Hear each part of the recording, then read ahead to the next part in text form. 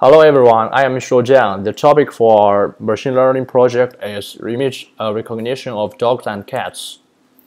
We will cover several points in this presentation, including the model we use and the evaluation method we adopt.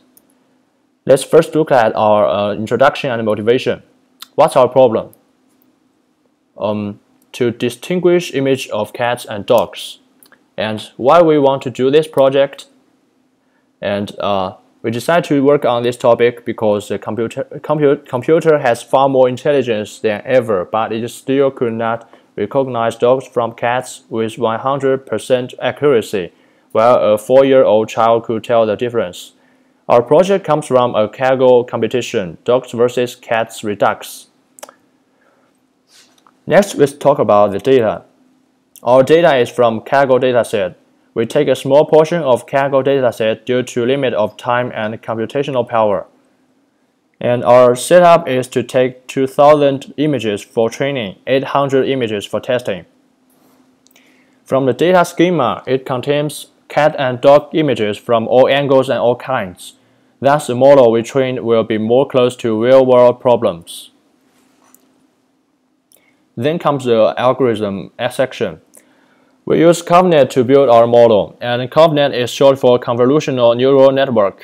First, we will introduce neural network. Neural networks are networks formed by a large collection of neurons which reacts to stimuli and generate an activation. Then, what is convolution? Convolution is a mathematical operation and it works very well with image numeric representation. The activation process of ConvNet neuron is like this. First, take convolution of stimuli and weight of ConvNet. Next, use ReLU, an activation function to generate activation. The ReLU was we mentioned in the last slide is a nonlinear activation function. The graph is also shown here. Subsampling is also known as max pooling and downsampling, which we will discuss later. To get an input of an image via a ConvNet, the general process is as follows. First, we conduct convolution and subsampling several times, and then through a fully connected layer, we got the classification output. A typical K-layer ConvNet structure is shown above. It consists of several convolutional blocks, which contains a convolution and subsampling operation, and a fully connected classifier to get the consequence. In ConvNet, a feature map is obtained by repeated application of convolution function across subregions of the input image with a linear filter, adding a bias term and then applying a nonlinear function. This computation is performed in convolution layer.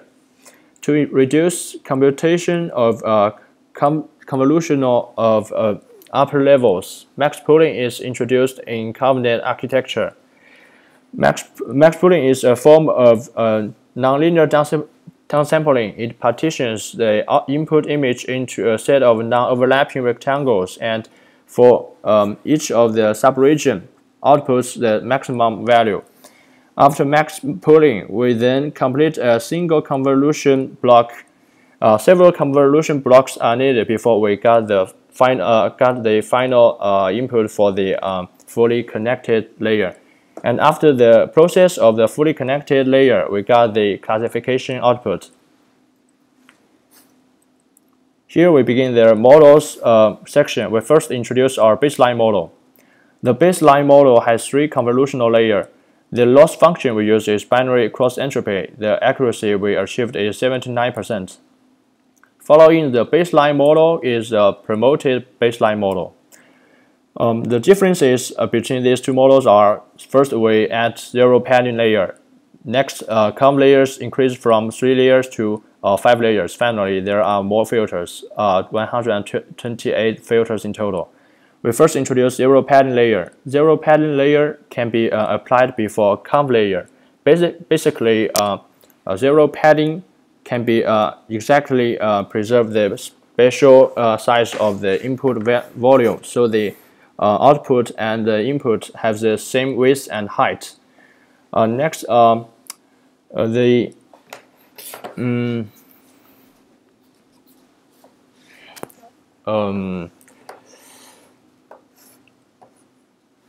We also increase the number of layers and filters. A simple idea come up when we decide to promote baseline model. Does more sophisticated model helps? The answer seems intuitively to be yes. However, through our experiments, only properly increasing the number of layers and filters can be helpful.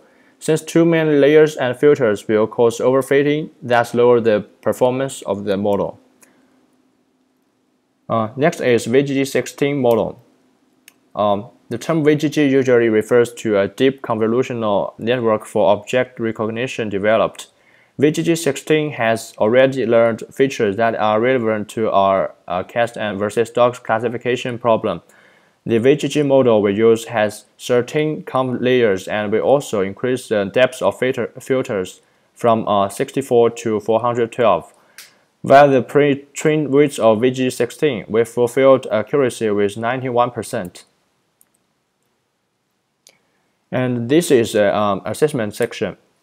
In the next few slides, we will assess the models, and next we will talk about a few of them.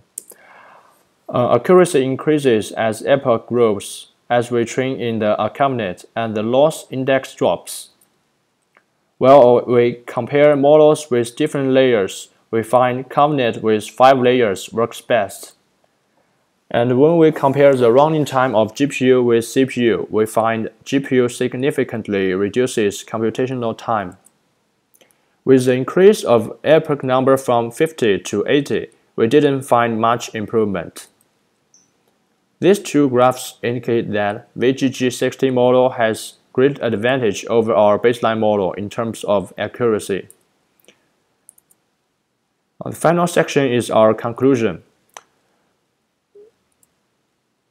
To conclude, first of all, we successfully trained a baseline model with accuracy between 75% to 79%. Next, we modified parameters of baseline model and got a better model with 82% accuracy. Finally, the VGG16 model using pre-trained weights achieved accuracy of 91%.